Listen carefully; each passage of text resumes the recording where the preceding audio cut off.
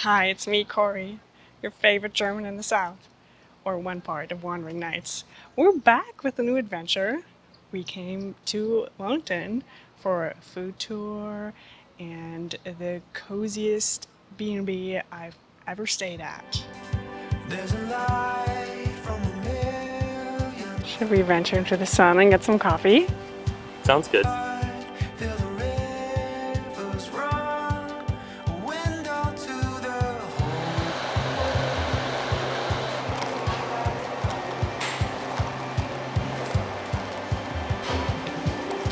Got the caffeine. Here you go. It's really good. Have you tried yours?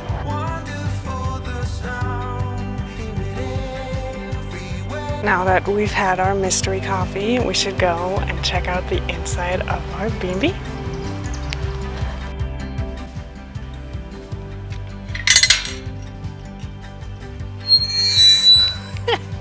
It's a loud creak. Come on in.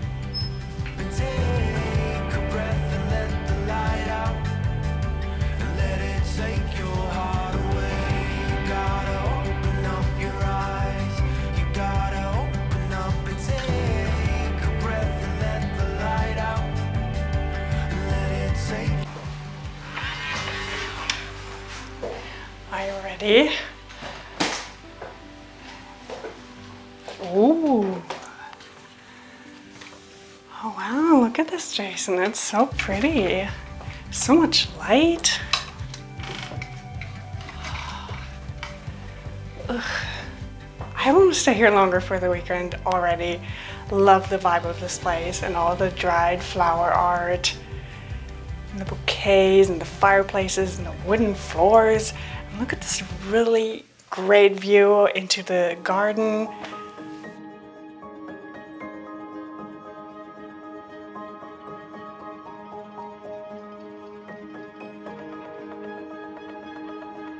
It's dinner time and I'm really hungry. Nothing new there. I'm always hungry. And we're on our way to a very special place. Apparently it's one of the best restaurants in the South, according to Southern Living magazine. I'm not sure what to expect because a lot of times Southern food is a little bit too fried for me. But I'm hungry and let's go. It's good. It's nice and chewy. Little salt, crust's good. I don't know if Corey approves, but I do.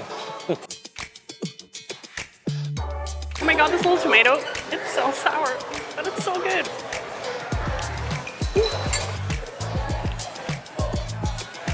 I can't get over how good this place is. It's like the most delicious vegetable I've ever eaten.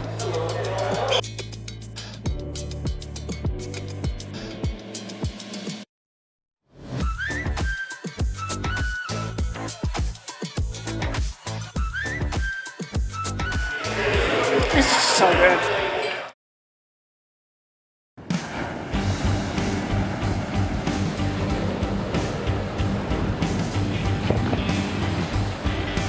So we're staying at this really cute and artsy and minimalist B&B in Wilmington. It's called Dreamers Welcome.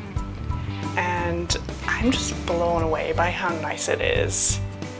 It's like one of those historic old houses, and they redid it with nice floors and furniture, and it just feels so nice and calm in here. You should definitely stay here.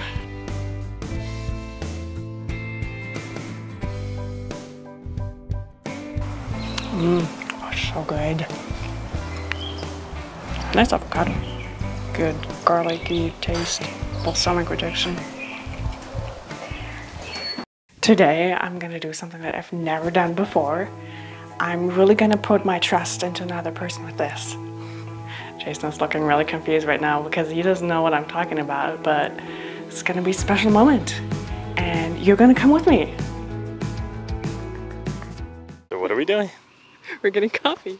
Yeah, that sounds normal. But it's gonna be barista's choice.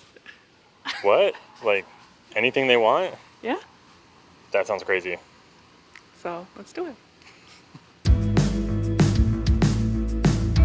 So we went to Bespoke and my barista's pick is delicious. I think it might be a maple pistachio latte with oat milk.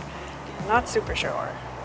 And for second breakfast, because I'm a hobbit, we went to Wake and Bake, which according to BuzzFeed is North Carolina's best donut. So let's see. So good in Maple.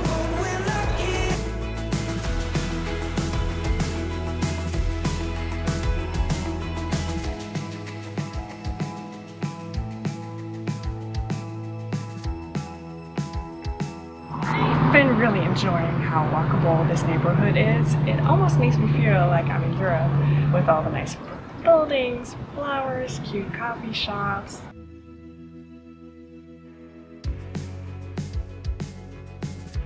I've been away from Germany for so long that every time I see brick, half-timbered houses, or anything remotely old, I get really excited. Every person in Europe right now watching this. They actually also have a fig tree here, which is pretty cool. And it's an inside joke between Jason and me because he can't tell figs and dates apart. So whenever I see one or the other, I say it's the other. So this is a date tree, Jason.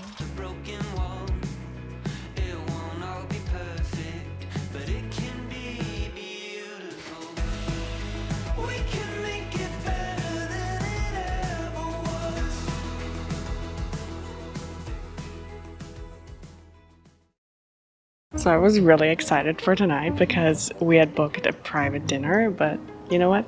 They forgot about us.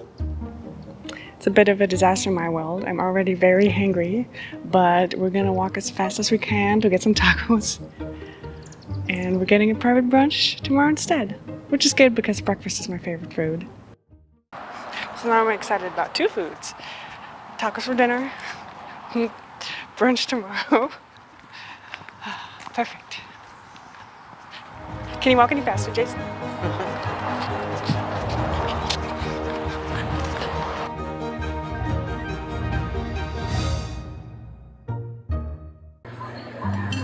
I don't even know how to eat this.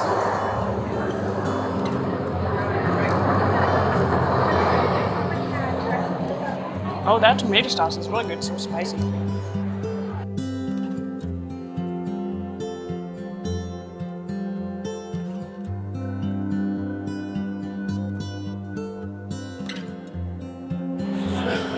You liking it?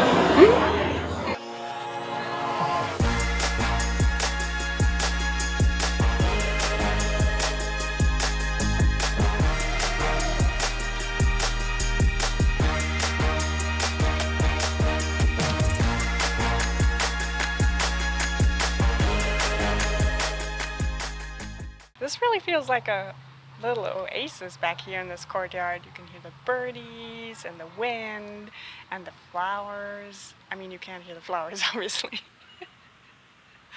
But it's really nice. It really reflects the vibe of this place. Yeah, I do that the whole time. So Jason had to sneeze and his face was hilarious while I was talking.